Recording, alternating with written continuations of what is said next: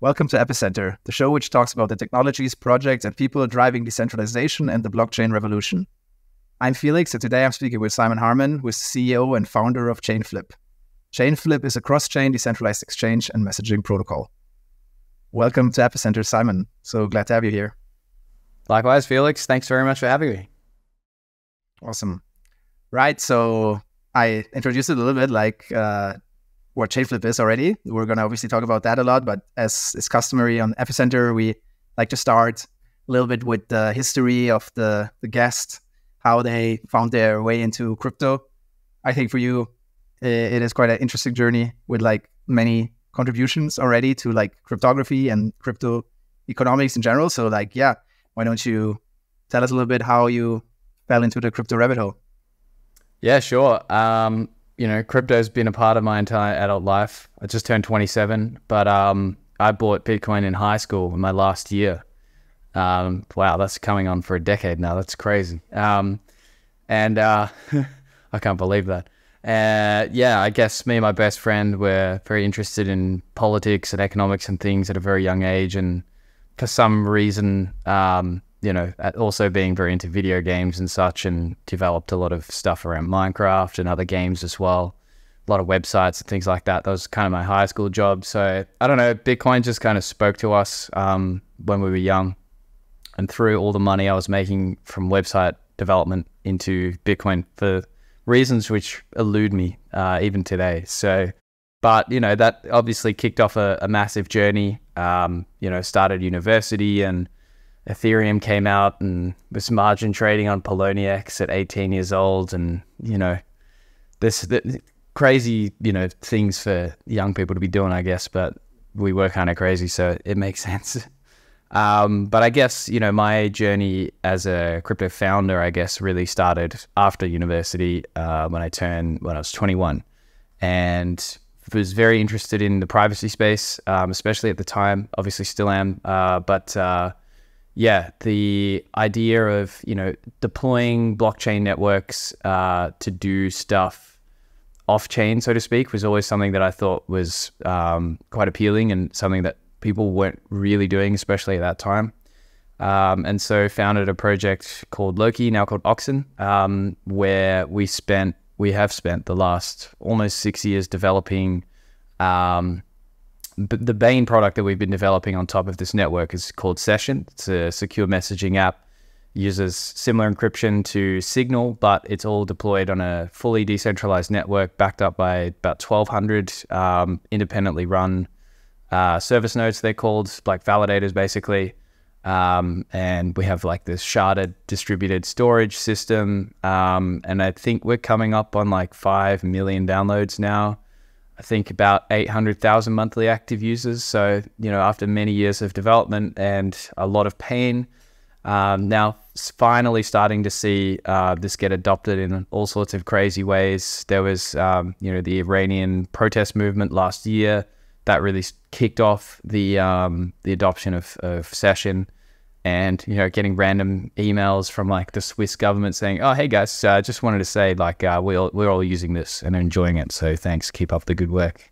Which, after so many years of developing in the bear market and, having a lot of struggles to go through as a result, is, really awesome to see. I'm not involved on a day-to-day basis anymore in that project. Still being run by my co-founders, Chris, Key, and Josh down in Melbourne, Australia. But a couple years ago, I moved here to Berlin to take on Chainflip. It's another good example of a project which, although is, heavily dependent on blockchain technology, we're doing a lot of stuff off-chain, so to speak, to create a product that so far has eluded the space for many, many years. Ever since Ethereum became a thing, and alternative blockchains as well, like even Litecoin and stuff. I remember these sorts of conversations happening. It's like for a space that's so oriented around permissionless money, why are we using all these exchanges to do all the value transfer within the space? And, what potential other solutions are out there? Bitcoin or Ethereum swaps is kind of, I consider it to be the holy grail of the space. And although there has been some good progress in the last couple of years, you know, a lot of the time it's been some weird wrapped token thing where, you know, you have this fragmented liquidity and this bridging risk and stuff and pretty low adoption.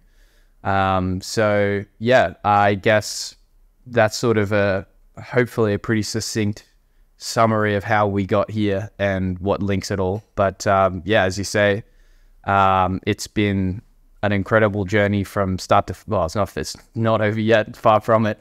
But yeah, the cryptography side of things has always been very interesting, particularly in the privacy space. That was a really, really good introduction into that, diving straight into the deep end, building off the back of a Monero-based blockchain, which has some pretty crazy stuff in it. And now, you know, the sort of core of this protocol relies on threshold signature schemes, in particular a scheme called Frost, which is a Schnorr signature-based system, which allows us to create essentially wallets on a bunch of different blockchains.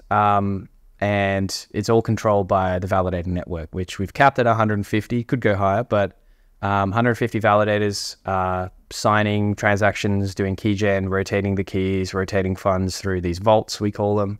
And that allows us to achieve a kind of architecture that the centralized exchanges kind of figured out by default. I guess you have several blockchains out there. You just create a wallet on each of those, and then you sort of do the accounting and the swapping and the trading separately from that. So you settle using this threshold signature scheme, but then you do all of the accounting separately in what they would call a matching engine. In our case, it takes the form of something called the JIT AMM, which I guess we'll talk about later probably. But yeah, I don't know. Is that a good summary? Am I on the right track? Yeah. Very happy you already dove into some topics that we want to like go into some more, I guess. So you've been working on this since around when? You said like quite a bit, right? Like Chainflip's been in. We started doing research into the topic at the start of 2020. I mean, for context, you know, at the time, Oxen was, you know, doing okay, but Bitcoin just dipped to $3,000 at the beginning of the pandemic. And, you know, we were kind of concerned that we weren't really going to be able to continue with the level of resources that we'd had. We'd been building throughout the bear market on what we'd raised very early 2018. But, you know, at that time, for those that were around, you probably remember how dire things seemed at that moment in time. So we were keen to expand what we were doing and try and find an angle that could sustain everything. And luckily that wasn't necessary in the end, but it did give rise to this idea of Chainflip. So yeah, we started researching. I think the first version of the white paper for this came out in July of 2020, which was right around the same time that Uniswap and the whole yield farming thing and the DeFi summer kicked off. So we were looking into this even before then. Right. Yeah. I think that's actually very interesting, because now I guess that was actually before all the like cross-chain stuff really happened with all L1s and, you know, like I guess the concepts from Ethereum being ported over to like other chains and then like sort of these systems interacting. And now we do have a bunch of bridges around, right? But I guess, you know, like your network sort of expands on that and gets rid of some of the problems that some of these early bridges have. Maybe we can like, yeah, start there again. I think you already mentioned you have this threshold signature scheme. Can you talk a little bit about how it works and like what are the benefits over, you know, maybe some alternatives of bridges that are being deployed right now? You know, what's the core issue that this solves? Yeah, sure. I guess like as a fundamental principle, we came into this thinking about the entire vertical of native cross-chain swaps. You know, what is the user experience that we're targeting here? And you know, that sort of informed all of the decisions that we made in the protocol design and all of the updates that we've made to it along the way as well. But as you point out, you know, there's been various forms of bridges and wrap tokens and things around for, you know, years now. None of which have really proven to be, you know, 100% dominant in any particular vertical. So, you know, we've had a lot of hacks, because a lot of these were just pumped out by, you know, random teams who either ran off with the money or built them in a rush and, you know, didn't do the necessary due diligence. And I think to an extent that's still very much happening today, although, you know, there has been some consolidation, thankfully. But, you know, wrapping a token in one place and having it being available in another is fine, but the liquidity available on these alternative chains can be very limited. You accept a lot of tail risk as well. And, you know, I don't think I need to explain how much money's been lost doing this. It's extraordinary. I think the closest equivalent protocol that you might compare to Chainflip, there's probably two that I would point out. One would be Thorchain, who definitely paved the way for this technology of having this threshold signature scheme based settlement system and then layering a trading system on top of that. You know, it's conceptually the most similar to Chainflip, although there are differences at every level between the two. We don't share any code or anything like that, but conceptually that's pretty close. And then the other one that I'd point out is probably Axelar, which allows you to bridge US dollars from one chain to another. That's pretty much the only use case for it at the moment. And for cross-chain messaging in general, we haven't seen really anything else pop up that people seem to be using in terms of the interoperability category, which is a word people love to throw around, but then in practice falls short very often. They too have a decentralized validated network. They're sort of doing this, you know, minting, burning Oracle thing. They have Axel USD as a sort of middle step that allows the minting and burning of USD balances from one place to another. And then from there, you can use that to swap in and out of various assets through, you know, the usual suspects, Uniswap, PancakeSwap, so on and so on. So, you know, there are now solutions out there that are miles ahead of, you know, the more traditional bridging technologies. But still, there is definitely room for improvement in especially within the native swaps vertical itself. Like, for example, Bitcoin, you know, you can do Bitcoin swaps natively now through Thorchain, which is great. The only downside is, you know, due to the market structure, you do have to wait quite a long time for those to be processed. You know, depending on the size of the swap, it can take hours or sometimes even days, depending on what you're trying to do. And there's definitely improvements that can be made there. And then anything outside the EVM ecosystem is a bit of a black box. You know, you have, you know, ICB within the Cosmos ecosystem, but getting in and out of there has been a challenge until recently.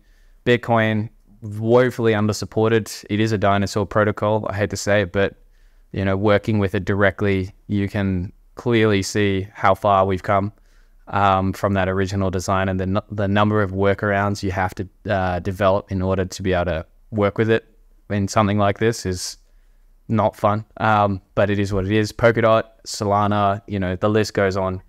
Filecoin, you know, Telegram Open Network. There's many examples of these sort of non-EVM or less compatible EVM. It's not a one or the other thing. You know, there really is a spectrum going on here.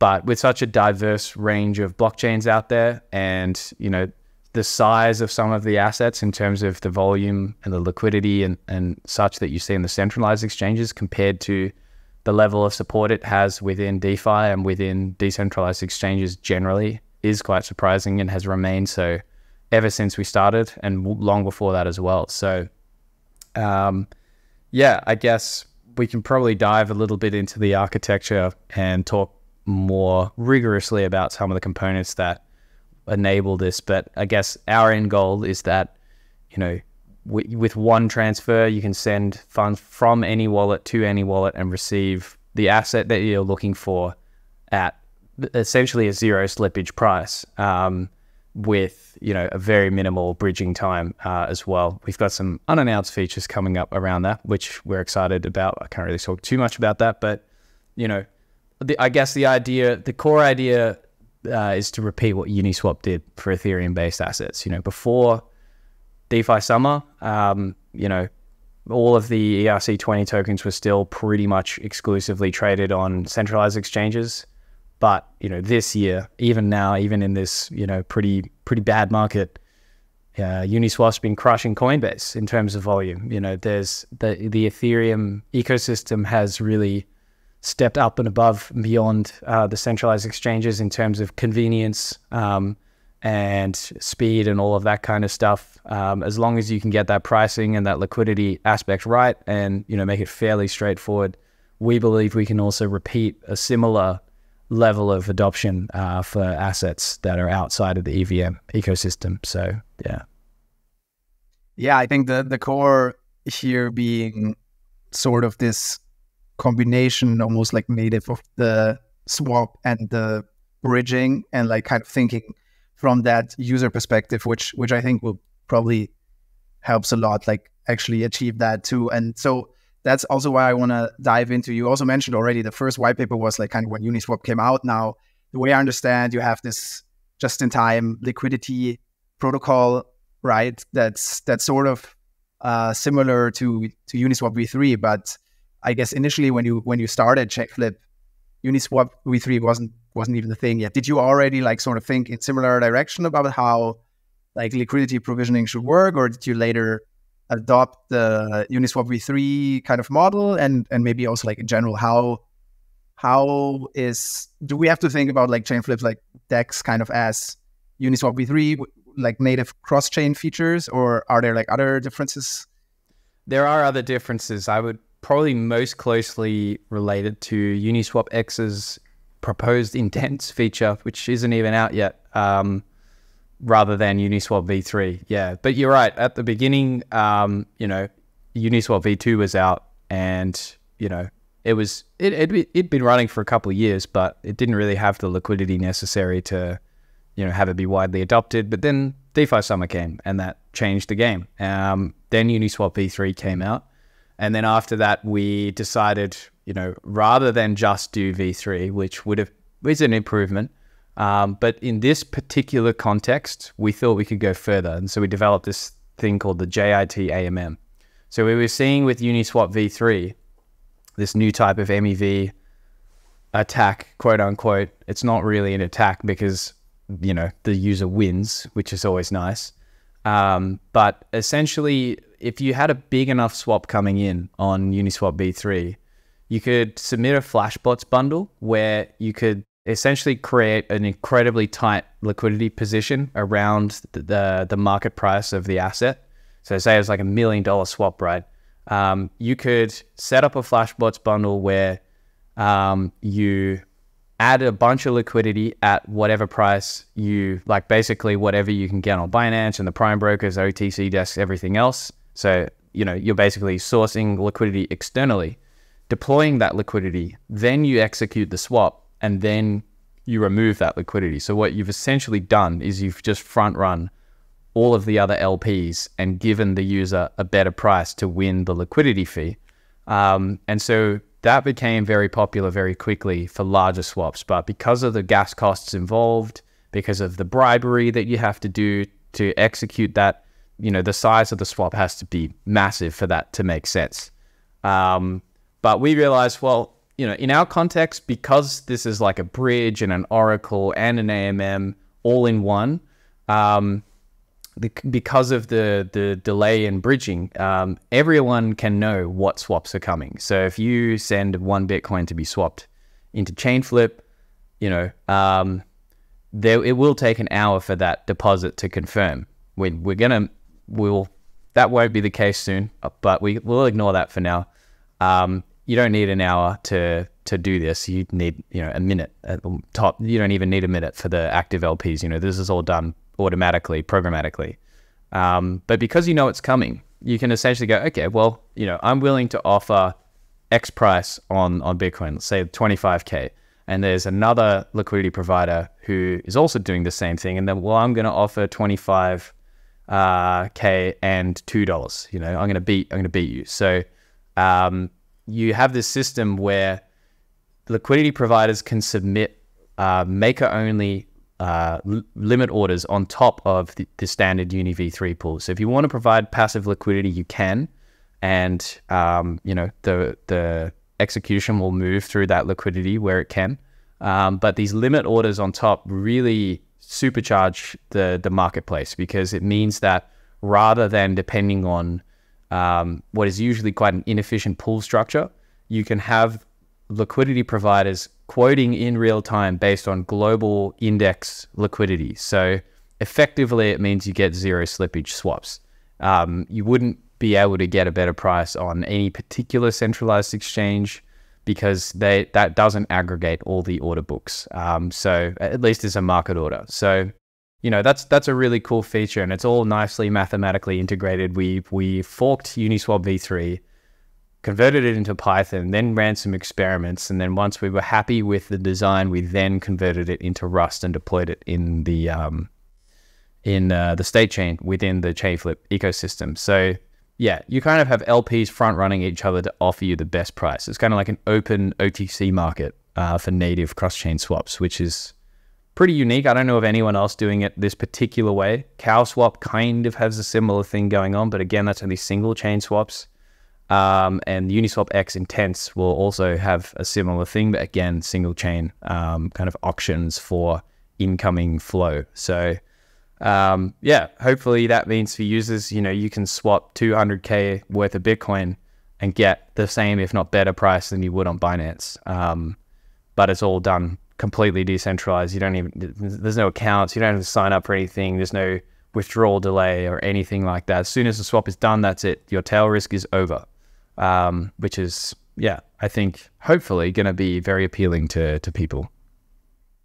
Yeah, super interesting. Like, I think I read somewhere in your docs that this sort of liquidity provision, the just-in-time liquidity versus like passive provisioning, has sort of been like 3% of the volume in 2022. Do you know if that number actually went up in the meantime? And maybe, I guess you already sort of mentioned it, is that mostly because, so it's like relatively low, I guess, still.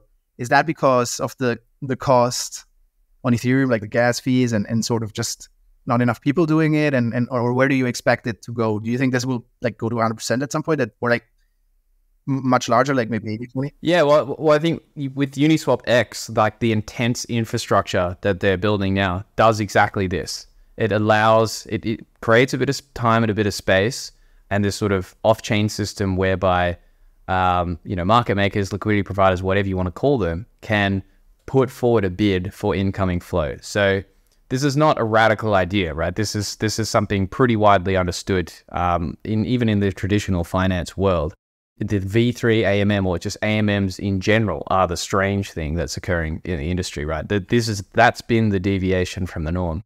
But yeah, the reason why it's not like 100% is because when you're doing a $50 swap, you know, to submit a Flashbots bundle in the first place to be able to execute this kind of action costs, I don't actually know off the top of my head, but you know, it's significant. It's hundreds of dollars potentially, and you know, you have to be able to clear enough in profit to make that worthwhile. So the size of the swap has got to be, you know, several $100,000 before it even makes sense to even think about doing this kind of just-in-time liquidity provision on Uniswap v3, again, because of the gas costs. But on Chainflip, because we're running in this app chain environment, the cost is essentially zero. So you can bid for this flow with no downside risk, and you know, locally source in real time from whatever market making software you happen to be running. So for users, this is really good because it means that even if I am doing a $50 swap, I'm still going to get, you know, access to those same sort of rates, which is exciting. Right, and so just to clarify, I guess the liquidity providers or the market makers or whatever you want to call them, they interact with the Chainflip state chain to like submit their orders. And how does that work in practice? Is there like some API or? Yeah, it's called the LP API. Very creative, I know. But it's essentially just a blockchain client, really, and you can subscribe to it, and you know, you connect an account to it, so you have some local keys.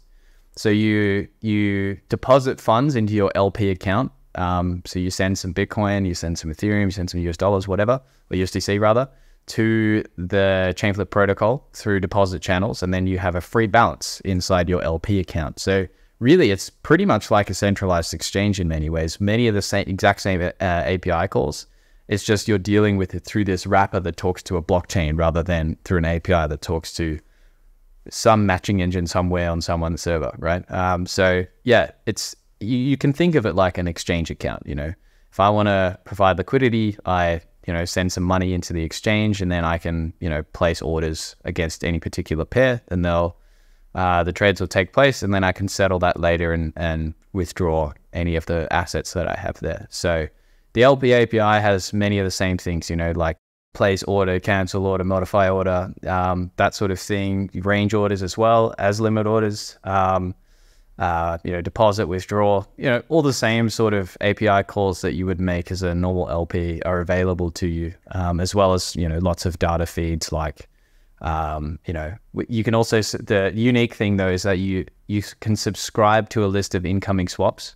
So, it'll actually pull information off the state chain to say, okay, there is a Bitcoin swap coming in this block, which is estimated to be around this sort of time, at this size, so that and then you can essentially automatically trigger a bid against that, using, whatever market making software you happen to be using. So API, basically, in a Rust written wrapper, which is fun. Right. Yeah, that's awesome. And I guess one sort of complication, in this approach, at least like from what I understood, is that you don't really know in advance as the user how much slippage you're actually going to experience in the end, or your price. Can you talk a little bit about, again, why that is, and how you're sort of dealing with that, or how does the user interaction look? Is it basically you give me some range of a price that can be expected, or how do you treat that for the user? Yeah, I mean, it's a good question, right? You can't just read the state of a pool and then, pull a price from it. But the exact same thing is true for Uniswap. By the time your swap is included in a block and all of these transactions, so adding, removing liquidity, other swaps, have taken place before yours gets executed, the state of the pool has changed. The prices that people quote, or not people, but these front ends quote, that you see across DeFi actually have no bearing on the final price you get, and they don't factor in things like MEV and price risk over a period of time, or whatever the case may be. There is no such thing as a guaranteed price with on-chain trades. It's just a reality, unless you place strict slippage limits, which people don't do because they want their swap to go through. So they set a 0.5% slippage limit or something like that, and then you're essentially at risk of losing up to 0.5% of the money.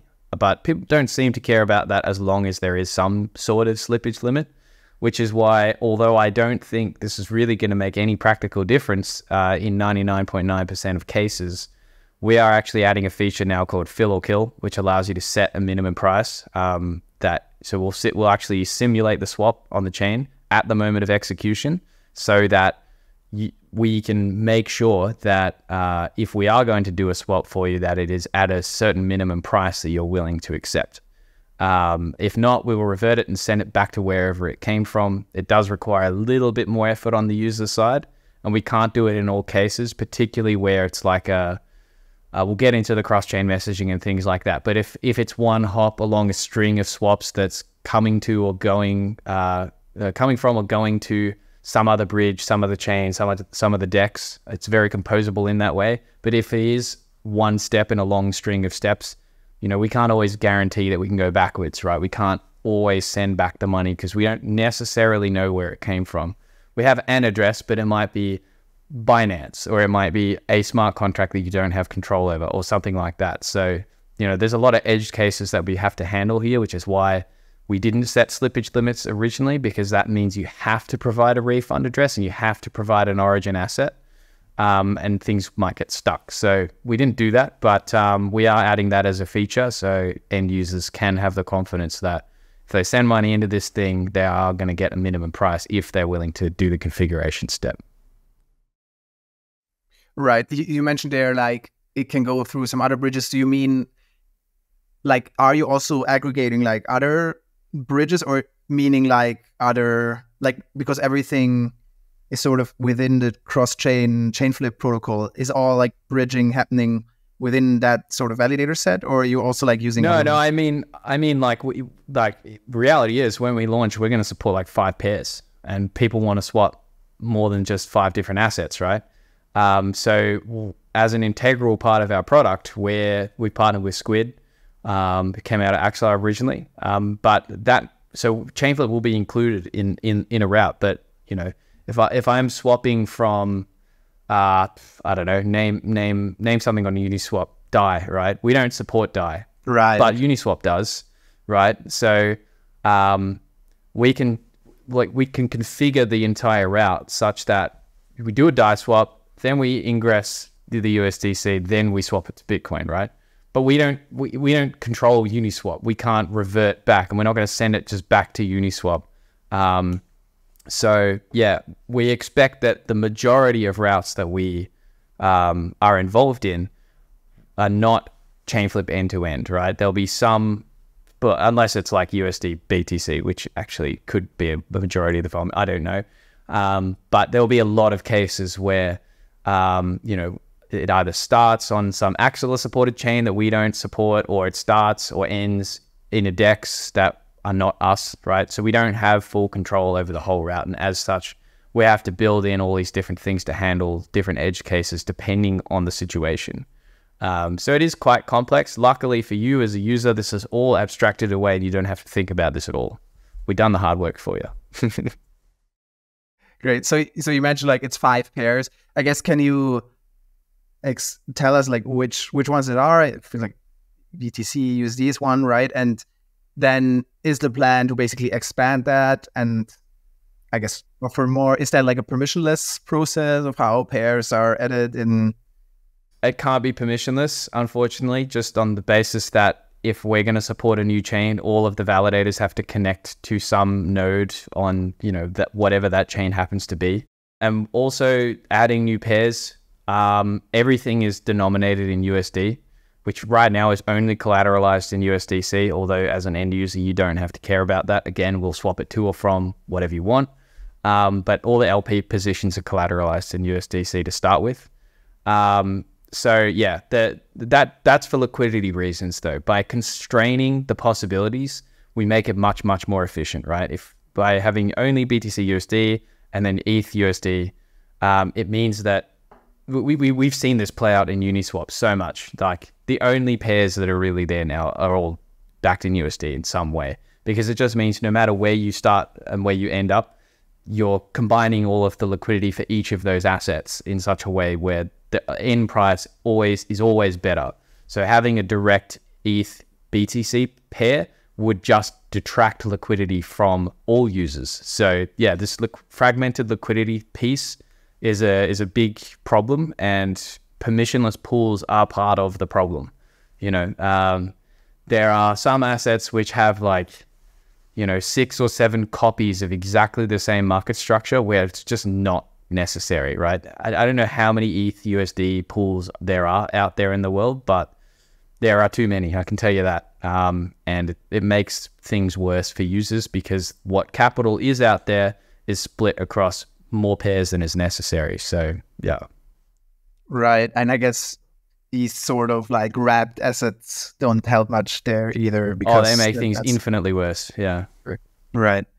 Okay. Yeah, that makes a lot of sense. And then, so yeah, let's dive back a bit into the whole like validator thing, where I guess we mentioned the threshold signature scheme, but yeah, maybe you can expand what do the validators on Chainflip do exactly, and maybe also like, you know, how are new chains added in this world? Well, what do the validators do? They do everything. It's I guess you'd say it's an Oracle bridge DEX. It's not really an L1, but there is a blockchain that they also validate. Decentralized custody thing all rolled into one. So everything that I say that Chainflip does, the validators do it. So witnessing incoming deposits. So someone wants to make a swap, they create a deposit channel, the validators organize that. That they then make that deposit, and then it appears on the Ethereum blockchain or whatever. the validators observe that, and then they have this consensus system where they agree that this has taken place, so kind of like an oracle. And then that triggers a follow-on action, which is usually a swap, which is then executed in the following block. And we have specific execution rules. So it's not an L1. You can't do whatever you want on this chain. Swaps are only triggered through deposits. So, you can't sit there and submit a swap transaction. This is all automatically executed by the validator network. So this app chain environment that we've built works quite differently to what people are used to. There's very few agent initiated actions. So on Uniswap, to do a swap, you actually do the swap. You pay for the execution, and you actually do the smart contract interaction. That's what you're signing. And then, whether or not it follows the rules is how it's determined. But in this case, the validators are doing that execution automatically, which is very cool because it means we can automate a lot of stuff. We can add a lot more bespoke rules around it, but it's all part of the consensus-driven process. And then once you end up with the asset on the other side, then the validators are going, okay, we now need to send this money somewhere. So they'll agree on what the transaction looks like. So how much gas we're going to pay, where it's going to be sent to, how much we're sending, all this kind of stuff. And then they'll get together and they'll do a threshold signing ceremony. So they'll use this massive Schnorr signature scheme, 100 of them at any time, 100 of 150 is the threshold. And then they'll do a joint signing ceremony. It's the largest decentralized custody network system, I think, in crypto. I could be wrong, but I can't find any other examples of this, especially at this scale.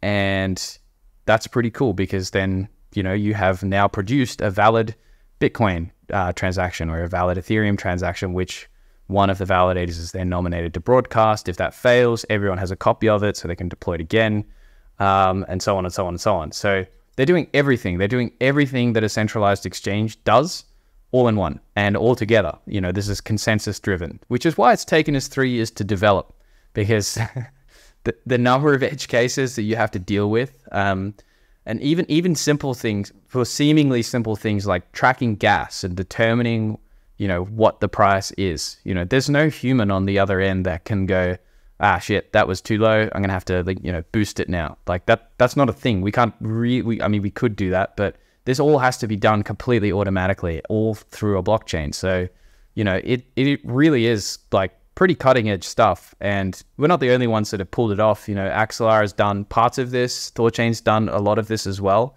But it is, difficult to say the least. But, we've been running testnets now for over 2 years. And you mentioned like 100 of 150. That's because of like consensus thresholds, like 2/3 need to sign off on something. Exactly. So there's no point doing 150 of 150 because you only need 100, right? So to make it scalable, you pick the minimum size, you randomly select from the group, and then if that fails, you retry with the second group within the 150 set. And that means like each of the validators needs to have like the same amount of stake or the same say, I guess, in the network. Is that correct? Yeah, and I guess we'll talk about the auction soon and how that works. But yeah, essentially, you could describe it as proof of authority, but it's not really. There's a sort of bond level that everyone's bonded to in any given epoch. But exactly right. They have an equal share. They have an equal weight, I guess, just because of the nature of the threshold signature schemes. Right. So let's start actually with the auction. So like again, we have 150 validators. They run all the networks. Actually, that's maybe also a question. Is it like all the validators have to run all the networks, or can validators choose which ones? Yeah, they've all got to have the same endpoint connections. I mean, we could shard this out in some ways. There are ways we could re-architect it, but for now, Axelar is able to have all their validators run 20 endpoints, so it doesn't really seem to be a huge limiting factor. So yeah, in order to be a validator, you need to have an endpoint available for all of these different chains. Oftentimes, the best way to do that is to run your own node, but there are some networks where that's just completely impractical. Like running a Solana validator, for example, is, very, very expensive. So, we leave it up to the providers. Thorchain, we're pretty big on forcing everyone to have their own light client or something of that nature, but that didn't really work. So then everyone ended up having to run a full node, but that's very expensive, very cumbersome, and very painful. So then, you know, of course, validator operators being validator operators developed workarounds and then just ended up using, you know, Infura or whatever for the equivalent thereof, which is fine. You know, as long as there's diversity, it's really down at the end of the day. The validator operators themselves are on the hook. If they end up using a malicious endpoint, you know, they're going to be in the minority, and as a result, they're going to get penalized for that if it fails. So yeah, right. And I guess, you know, a bunch of the validators, depending on what sort of entities they are, probably already maybe running also Solana validator and might be able to use that architecture. Exactly right. Yeah. Okay. So again, I guess the difference here with this weight from people that maybe know like proof of stake in other ways is like there's generally maybe like delegation and like different stake amounts. Now you guys have a bit of a different system because of, I guess, the limitations or the TESS, what that requires. And that's this auction, right? You need to essentially have, or can you explain actually how are the 150 validators that end up running the stuff chosen, and like, you know, yeah, I guess the entire system that's behind that. Yeah, so this was a real challenge to come up with crypto economically. Like there are some very specific constraints in place in this system that mean that, you know, it's just not going to work like other networks. There is a finite number of authorities or validators that can hold the keys because of scalability constraints. You can't weight those different shares either. They're all worth the same thing. So the question is, you know, how do you make sure that the stake is distributed as evenly as possible across the set? And what we developed in response to that is a system called simultaneous single round open Dutch auctions, which is a horrendous mouthful. But basically the idea is we have a rolling auction, and the start it's going to be every day, every 24 hours, but we're going to reduce that to every 72 hours. And essentially what happens is the top 150 bidding validators are then selected, and the lowest value, the lowest staked value of that becomes the bond, or the minimum active bid is we sometimes refer to it. So everyone is committed to the same level of stake every auction, and it's all determined based on the lowest bidder. So even the stake, the required stake is evenly spread. Anything on top of that can be withdrawn, and that's so we can enable, you know, dynamic rebalancing. So if I'm a validator operator, and let's say I have 3 validators, and the minimum stake is like 100,000 flip, let's say, or the bond ends up being 100,000 flip through this round of auctions, but, you know, 2 of my validators have like 150,000, and one of them has 100,000. I can now, you know, split off that excess stake, take that off the top and deploy it into a new validator, thereby increasing the amount of validators I have to 4. And, you know, now I have 400,000 flip staked when I'm earning more rewards. So it's trying to encourage this natural redistribution across auction cycles. And it's trying to make sure that the level of stake provided within each validator is equal. So as the dynamics shift, you know, this will change too. There are also rewards for backup validators for those that are not successful in the auction, just to keep them around. And there's a whole thing around that. But I think this is a really exciting component of the protocol, actually, and particularly around the flip staking dynamics as well. We also have a liquid staking product that's been developed on top by a company called Thunderhead, ST-Flip. So, you know, if you're not a validator operator directly, you know, you can just go to them and they'll do this rebalancing for you across their providers. So, you know, from an end user perspective, for a flip holder's perspective, this may not be that crazy relevant, but, you know, we've had to develop it in this particular way in order to, overcome some of the requirements that arise as a result of having this decentralized custody system with this equal weighted shares across each of the validators. Like, you know, the people ask me sometimes like, oh, well, why aren't you a parachain? You know, you have the substrate thing. Like, why? Well, like, yeah, we could be a parachain, but then we'd be paying for security that doesn't really help us, because securing our blockchain and securing the extrinsics in that are one thing, but these guys are holding key shares to vaults with millions of dollars in them that, are not held on our blockchain. They're actually held externally. So, adding addition, like that's the most vulnerable part economically of the system. And so everything has to be oriented around that. But I think the auction dynamics will be quite exciting because the stake will probably start out low. Like there probably won't be 150 bidding validators in the first rounds of auctions. So it'll be really easy to get in and like earn rewards and stuff, but then it'll slowly scale up as more rounds are conducted. So I'm really excited to see that play out with the mainnet launch coming up very soon. Right. Yeah. It sounds super interesting, like novel sort of mechanism. I think, what I'm wondering, I think there's a similar thing a little bit on Sui that I'm aware of where the validators sort of bid on the minimum gas price for the epoch, which also like kind of means the validator has to like do this extra step that they generally maybe don't do, like in on top of like just running the software and validating transactions, like actually actively sort of submitting some sort of bid for something that is, I guess, in the Sui case for the gas based on their hardware cost, which is also already like, how do you actually measure that? I feel like the space is maybe not at that point yet, but can you maybe explain in the Chainflip case how, like, what are the like parameters that the validators take to kind of make a bid, or like how do they determine how much stake they should bid? Is that based on like the competition or the expected rewards that come from flip staking, or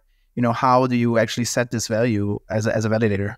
Yeah, I mean, it's purely down to market dynamics. So it's purely down to the appetite of other validator operators, right? So if there's 150 validators, but they're all only staking 1,000 flip, then they have no reason to stake more than 1,000 flip.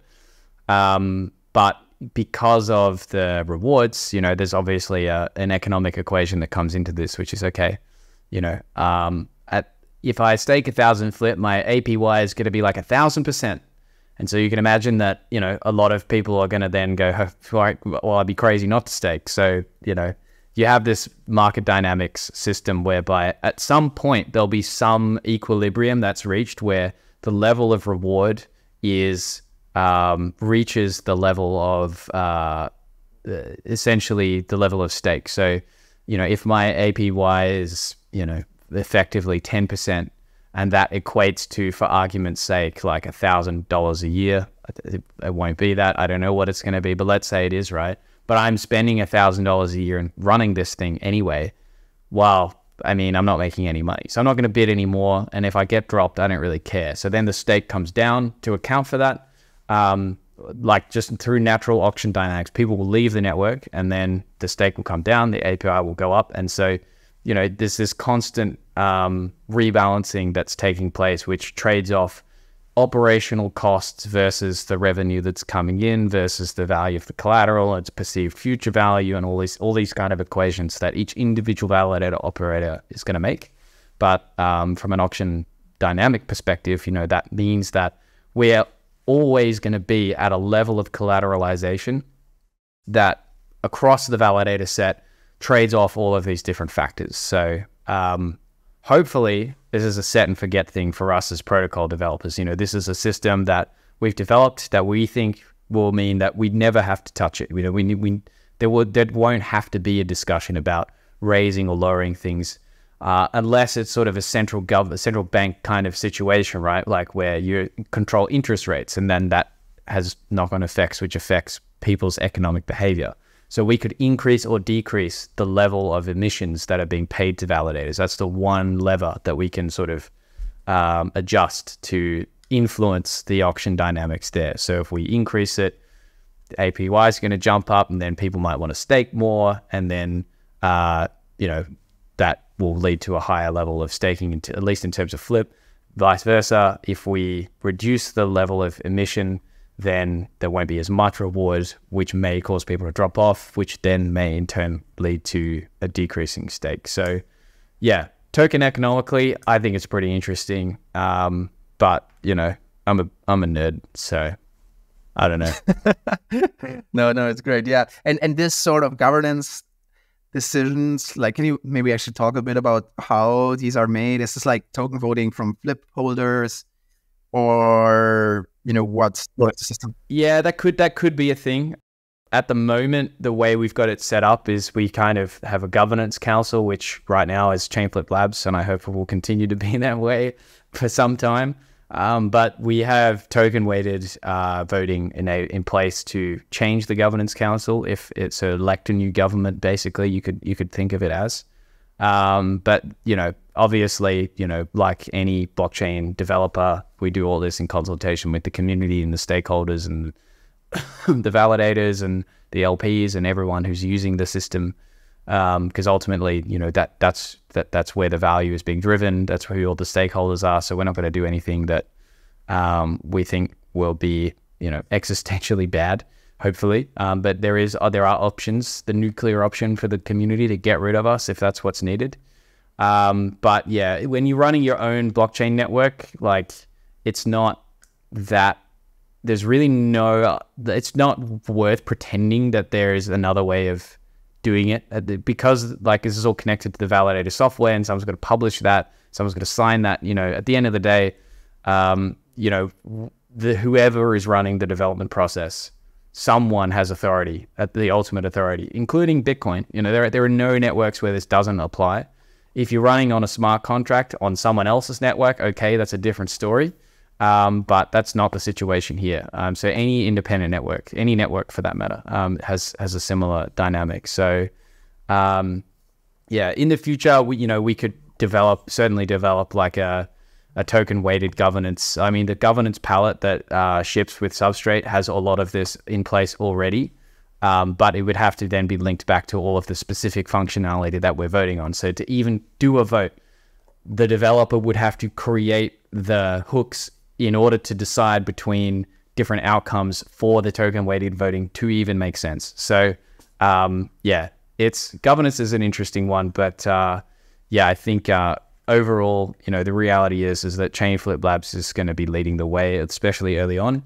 But yeah, we don't exercise any unilateral control over the network or the people that run it or anything like that. So we don't hold anyone's money, which is very important. But from a governance perspective, we're really going to be trying our best to iterate quickly, especially in the opening first few years, because no one really knows how this is going to play out, whether or not the settings that we set at the start were right or not, and so we have to adapt based on what we see, I guess.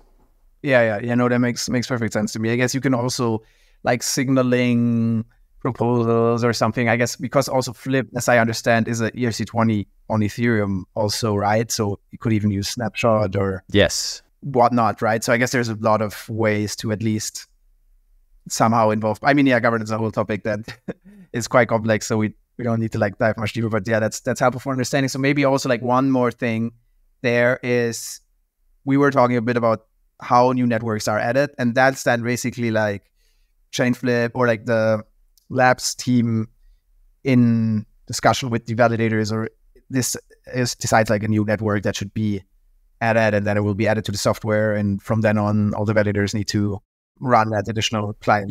From a certain point, there'll be a release, like a consultation period, then there'll be a release which enables them to add it, and then at some point there'll be a switchover which is triggered with an on-chain governance extrinsic.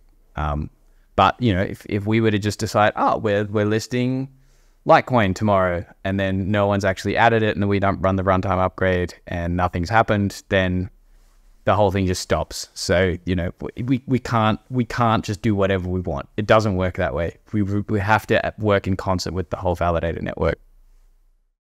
So we talked a lot about like the system of Chainflip, but obviously you've been working on it for the last 3 years. Maybe to slowly wrap things up, we can talk a little bit about where you are at right now, the roadmap, maybe also what future use cases you could imagine like Chainflip network being used for. I guess let's get to that. So maybe we start with when mainnet, and well, just between you and me, and I guess everyone listening, which is not very secret, I suppose, but we have already conducted a stealthy mainnet sort of soft launch. We're not going to use the network that we did that with, but we, just wanted to sanity check all of our work and make sure that what is working on testnet right now, which you can go check out live at any time, is, makes sense on mainnet, and, things like gas estimations and all that work out. And it worked. So we did find a couple of things, but, we are very much there now after 3 goddamn years. We're finally putting it out. We have a loose TGE date. So the mainnet is going to be live in the next 2 weeks, but it won't really be live because it won't be public, because no one will be able to stake to it or do anything like that because they haven't got the tokens to do it. So the actual token distribution, go live date, everything, auctions beginning, all that kind of stuff. So far, it's been slated for November 8th. I hope that date holds. And by the time this goes out, that may have changed. Maybe not. We'll see. Launches like this are always a moving target. There's a lot of things to consider, both with mainnet operational concerns, but then also commercial concerns as well with exchanges, custodians, so on and so on and so on, which we've been working very hard on as well. But finally, that item on the roadmap ticked off. Boom. Hopefully, by the time you listen to this, it'll already be live. Then straight after that, we have a period where we need to allow the validators to collateralize the network. So as I alluded to before, starting at a stake of 0, we have like just 3 boot nodes basically that don't really have much of a stake. That needs to grow to 150 validators with a fairly significant stake in order for us to be able to safely deposit liquidity into the system for it to be secured. So we're leaving it running for a few weeks. We don't know exactly when that's going to be yet. We probably need to see what happens in the first couple of weeks to be able to lock in a date for swapping to go live, because we don't want to ask LPs to be throwing millions of dollars into the liquidity pools if there's only 10 validators or something crazy like that. So I don't think that's going to happen, but we don't want to ask people to do anything crazy like that. So the idea is hopefully by the end of November, which is rapidly approaching as winter sets in. Time is accelerating, thank God. Get through this cold spell. But the swapping itself will go live. LPs will be able to make deposits. Users will be able to make swaps. We'll be live in Squid Router from day one. So, a complete end-to-end user experience will be there. Also got several other wallet and aggregator integrations as well in various stages of development. And so, hopefully we'll be able to generate, some of that early volume and hopefully the whole thing will make sense economically from end to end. It might not, but, that's the nature of the business. You gotta be in it to win it. So, in terms of follow-on roadmap stuff, we've got a bunch of new features that we're going to bring out before Christmas and then into the new year as well, including new blockchains, new features to make swapping faster, make it cheaper, make it better, make it more competitive in the aggregator market, and things like this fill or kill feature that I talked about before as well. We've got something in the works in regards with USDC and cross-chain transfer protocol by Circle themselves, which will allow for seamless liquidity rebalancing across a lot of different blockchains, which will be very, very cool. Again, a part of that efficiency piece, making sure we're not we don't have like a USDC pool on like 2 different chains, because why would you do that if you don't have to? You're just wasting US dollars that could be deployed to fill actual swaps. So the roadmap is endless. There is so many things that can be done in this vertical to improve it for users, be that more chains, more assets, making the swaps faster, making them cheaper, and so on. But you asked before, what else could the Chainflip network be used for? And the answer is nothing. We do this. A lot of projects try to sell you the world. This is the interoperability solution. It can do all of the things. And yes, we have cross-chain messaging, but that's only so we can make the swaps compatible with aggregation. We only do swaps. We only do native cross-chain swaps. We spent 3 years on it, and we have a feature list a mile long to make that better. So, you won't see us doing a lending product. You won't see us doing some sort of yield farming thing, although we can do like liquidity programs and stuff, but it's all in service of cross-chain native swaps. That is our vertical, and we are staying well within that. You could use this architecture. If you were to like go away and re-engineer it, you could maybe use it for other things as well. Some sort of cross-chain lending protocol. You could build a derivatives platform that settles on all these different chains and stuff. But there's already a bunch of protocols that do that, you know. This has been specifically engineered so you can go swap $500,000 in Bitcoin in a completely decentralized fashion in under a minute with zero slippage. I mean, if that's not cool enough for you, I don't know what is, Felix. I'm really sorry, but I can't help you. Nice, yeah, that's a great pitch, and I'm very excited to see your work of the last 3 years go live soon. So we're recording this October 12th. I think we're actually gonna release this like quite soon. So might be that it's live before you're actually live. Maybe we can like hold out a bit and release it with the actual launch. It would be great. But yeah, thanks so much for expanding. And I do think, right, that focus is key. I think that one thing that I also learned over the last 5 years in crypto is that, you know, yeah, sometimes projects maybe that haven't gotten the traction with their like core thing, try to sell you everything else in a like attempt to like sort of stay relevant or sort of find something that has PMF. But maybe it's better to like stay focused on the one thing, and especially if that has traction, double down on it. I mean, yeah, Uniswap being maybe one example for that, or also DYDX, which like sort of stuck with their... I mean, I've experienced personally as well with Session. I mean, you know, in the first 2 years, it was not good. You know, the adoption was not good, but the app was also not very good. But we didn't give up. You know, we kept working at it, and now, you know, we're experiencing month-on-month downloads growth consistently without spending any money on marketing, you know. So finding product market fit, I think people have very short-term expectations in this industry. You know, it's either pops off now or it's dead. But that is true for a lot of things which are sort of don't really have strong fundamentals. But for something like this, where, you know, people are swapping billions of dollars of Bitcoin every day, and we're developing a unique venue for it, it may take time. It may take, you know, several months, several years before you know, this achieves some level of product market fit. I don't think so. I think our go-to-market strategy is good, but, you know, I've experienced personally that if you believe in the fundamentals of the product vertical that you're operating within, and you're willing to be able to adapt your thesis and adapt to the market as you go live, I think that, yeah, sticking to a vertical is absolutely the way forward for many teams at this point, in this level of maturity that we've achieved in the crypto space over the last decade. Awesome, Simon. Thanks so much for coming on today. And yeah, we'll link a bunch of the documentation and stuff in the show notes. And yeah, glad to see Chainflip live soon. And thanks so much again. Let's hope it goes well. Thanks so much, Felix.